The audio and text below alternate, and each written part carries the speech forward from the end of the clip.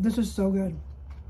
You have to try this. Remember this giant zucchini from the garden? Well, we're using the Thomas Keller method on half of it. So basically you slice down the zucchini. For a regular zucchini, you only have it lengthwise. Then you score the zucchini in a cross-hatch pattern like this. Once you're done, you're going to sprinkle the zucchini with some salt and leave it for about 10 to 15 minutes to dry out all the moisture. At this point, you can preheat your oven to 450 degrees. After 15 minutes or so, pat dry the zucchini. Heat up some neutral oil and add the zucchini with the score side down first. I made the mistake of scoring both sides of the zucchini. Don't do that because it falls apart. Just score one side. Once you flip them, take the pot, put it in the oven, and cook them for about 20 minutes. While the zucchini are roasting, chop up some tomatoes, shallots. I only had a purple onion, so I used that. I had some basil from the backyard. Add some salt, champagne vinegar, and olive oil. Give it a good mix. Then grab your zucchini from the oven, plate them, add the tomato mixture on top with some crushed red pepper, and enjoy your non-mushy zucchini.